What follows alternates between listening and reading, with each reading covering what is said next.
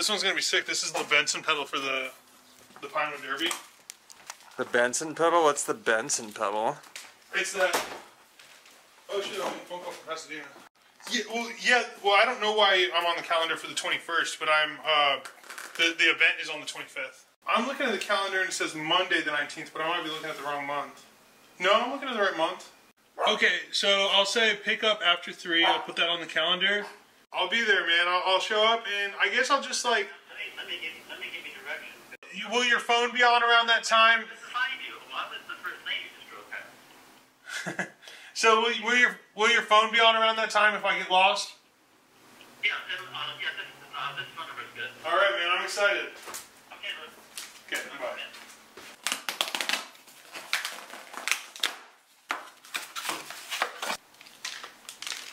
That's crazy. That's really cool. Let's just open the beer. Yeah. Cheers. Cheers, man. Let's do it one more time. I just want to get the slap closer. Alright, go for it. I'm Luke Pelletier, and this is why I write.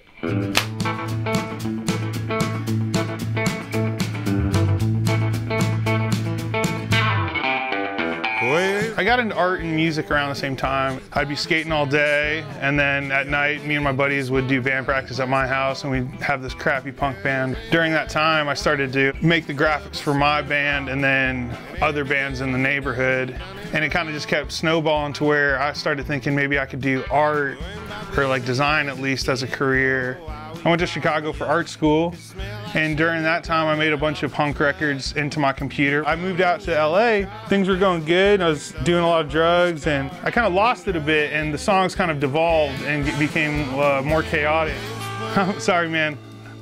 Let's move back a bit. I grew up with country music kind of being the soundtrack to my life. Born in the USA, it's a lot more hard on America than you'd think it would be. Tom Waits, big James Stanley fan. Nick Shoulders, Marty Robbins, gunfighter ballads and trail songs.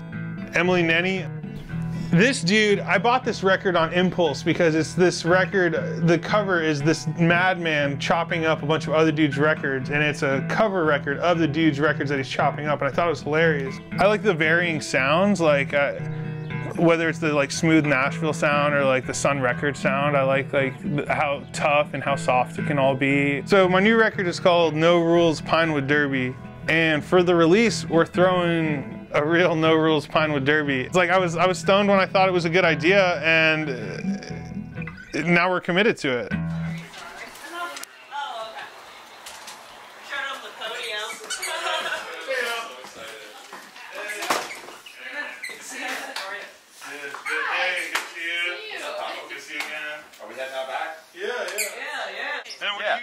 So this little tree guy is gonna be like sitting on like the back of the car. Oh my goodness! Fire, yeah.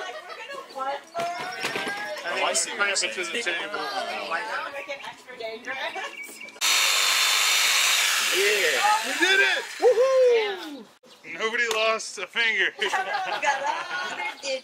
then maybe like a character popping out of like two legs of like the tree. Yeah, that makes sense. We've got a little like a pedestal for the winners. We've got trophies for fastest car, prettiest car, ugliest car, heaviest car, and there's another one in there too. Oh, don't look like a car. It's really become a large production, and honestly, I don't know that it's a great idea anymore, but it will happen. Well, my pains are provincial, my singing sounds like hell. If you're scratching your head at my success, don't dwell. Cause if you call me, I had a good time, I'll soon step on a landmine, cause I always fuck it up when it's going well. So I'm gonna play a song called Wooden Squirrels. The song is about a guy who falls in love with this girl, and he has this relationship with her, but she never speaks a word to him. The whole relationship is kind of this one-sided relationship, and it kind of falls apart at some point, and they meet each other later in life, and she's still not saying anything to him, and he's still professing his love. And that's kind of where I'm interested in my songwriting going, is doing these really constructed stories that are where the structure of the story is really it's fictional, but sprinkling it with true details to kind of make it more real. Let's go! 3, 2, 1.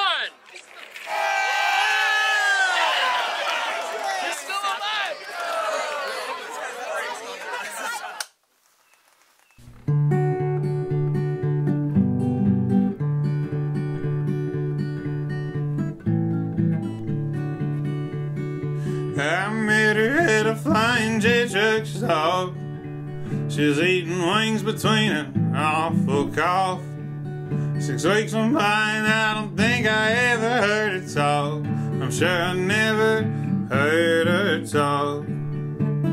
She always rode in the bed of my truck, sat on my face before we fucked, with her shoes and her pants still on, round her ankles bunched up and stuck.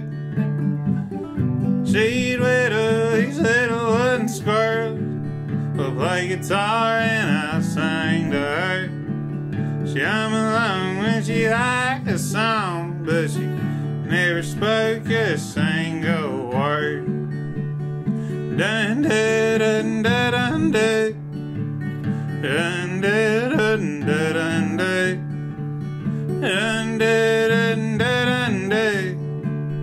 dun dun dun dun. She used her toenail clippers to break up weed. She packed her things and she moved up creek. 6 years before I bumped into her at the mall for cheap. From across the room I saw her make an excuse to get away from her husband, I deduced. I met her in aisle 6 between the beer and chips. I was filled with tears, well I let loose. I told her it was elusive what we had. She gave me a look like Medusa on the rag, like the thing we had was quick, quiet, and done without saying a word. Well, that's that, hun. She'd whittle these little wooden squirrels, but play guitar and I sang to her. She'd hum along when she liked a song, but she never spoke a single word. Dun, dun, dun, dun, dun, dun.